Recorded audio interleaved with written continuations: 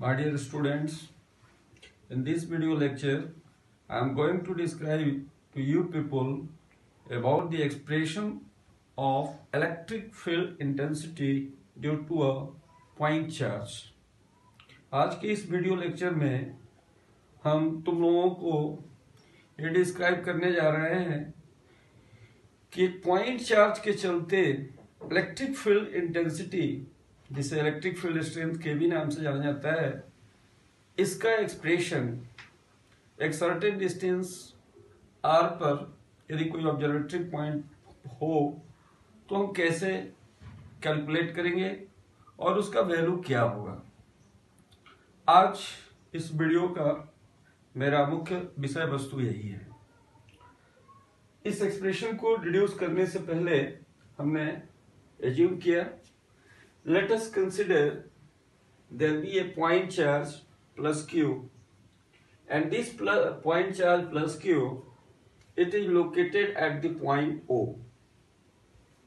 Now consider an observatory point P which is located at a distance r from it.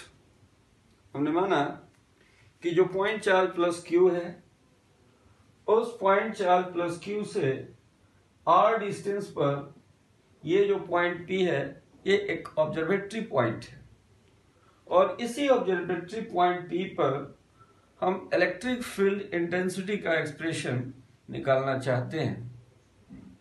Now to do this job we place a test charge Q0. Let us now take a test charge and suppose this test charge Q0 is placed at the point P.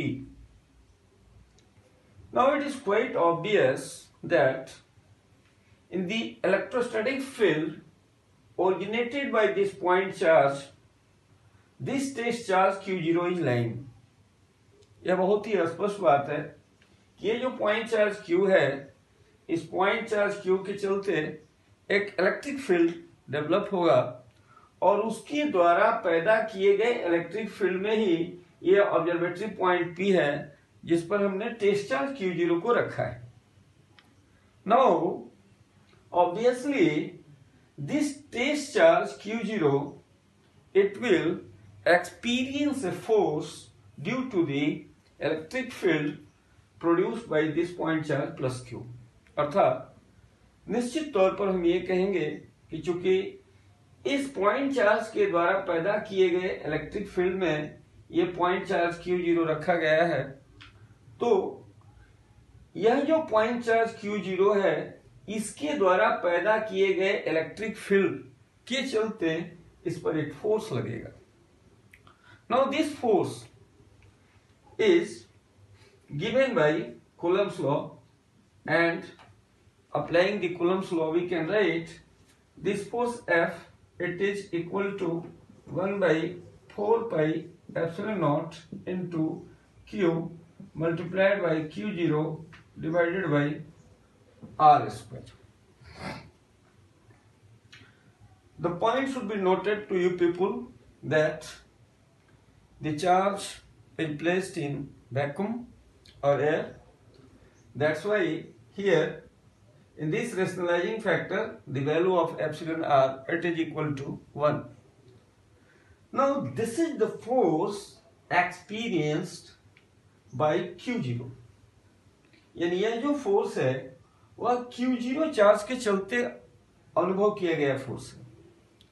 चूंकि हमारा definition कहता है किसी point पर electric field intensity का जो definition है वो कहता है कि the force experienced bye a unit positive charge placed at that point.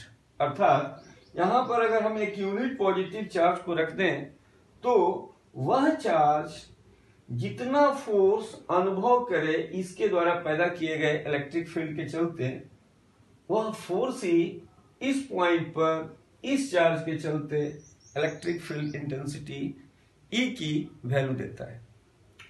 अब चूंकि यह जो फोर्स है Q0 चार्ज के चलते इतना फोर्स अनुभव किया गया, इसलिए यदि इस फोर्स को हम कैलकुलेट करें कि the force experience by unit positive charge, यानी एक यूनिट पॉजिटिव चार्ज के चलते कितना ये फोर्स अनुभव करेगा।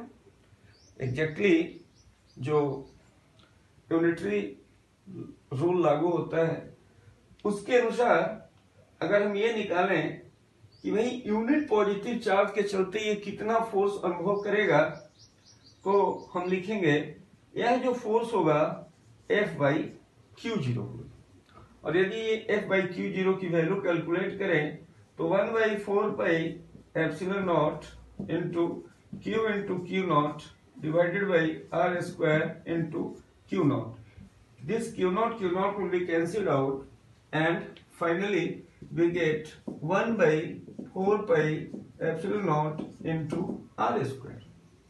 अब जैसा कि डेफिनेशन से हम जानते हैं कि यह जो F by Q0 है it is the force experience by unit positive charge, और इसी को हम लोग इलेक्ट्रिक फील्ड इंटेंसिटी के नाम से जानते हैं। और इस तरह से हम लिखते हैं E बराबर 1/4πε0 इंटू आर स्क्वायर। अर्थात due to A point charge electric field intensity की जो एक्सप्रेशन आती है E is equal to 1/4πε0 Q divided by are square.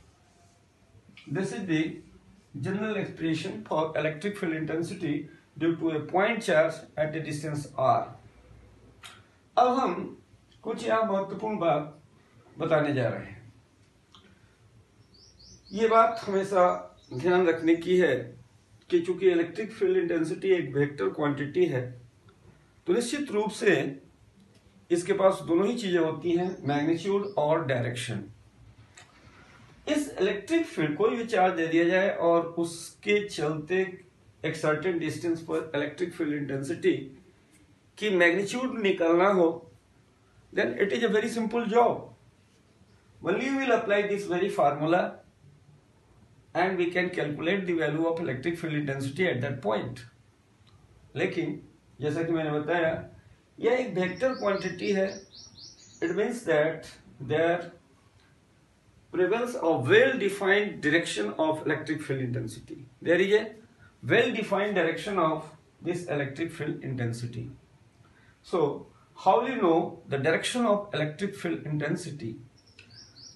इस विषय पर मैं एक महत्वपूर्ण बात तुम लोगों को बताना ये चाहूंगा कि चार्ज अगर पॉजिटिव हो तो उसके चलते किसी पॉइंट पर अगर इलेक्ट्रिक फील्ड इंटेंसिटी की डायरेक्शन को तुम जानना चाहो तो चार्ज और पॉइंट को मिला दो और उस चार्ज से दूर का डायरेक्शन होता है। मतलब ये हुआ, जरा गौर से देखना, ये जो पॉइंट चार्ज प्लस क्यू है और ये पॉइंट पी है, अगर हम कहें कि इसके चलते जो यहाँ पर इलेक्ट्रिक फील्ड इंटेंसिटी पैदा हुआ इसका डायरेक्शन क्या होगा, क्योंकि ये चार्ज पॉजिटिव है इसलिए इस इलेक्ट्रिक फील्ड इंटेंसिटी का जो डायरेक्शन होगा ये पॉइंट और ये चार्ज दोनों को मिलाने वाली लाइन के अलोंग, लेकिन इस चार्ज से दूर का direction away from this charge, तो अवे फ्रॉम द चार्ज का डायरेक्शन देखो ये होगा।